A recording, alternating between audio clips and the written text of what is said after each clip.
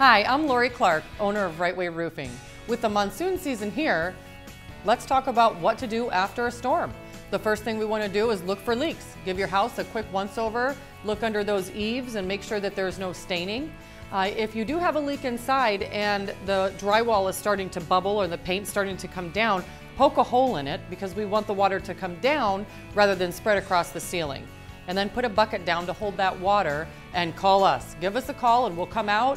We can put an emergency tarp up there to make sure that we can keep the water from coming in until the storm ends and until we can get out there to do the repair when it's dry. And then if necessary, we can work directly with your insurance company throughout the entire claims process. We work with a lot of companies throughout the valley and we know exactly what they're looking for and make sure, we also want to make sure that nothing gets missed and that you get everything you're supposed to get. Give us a call today or visit our website at www.azroof.com.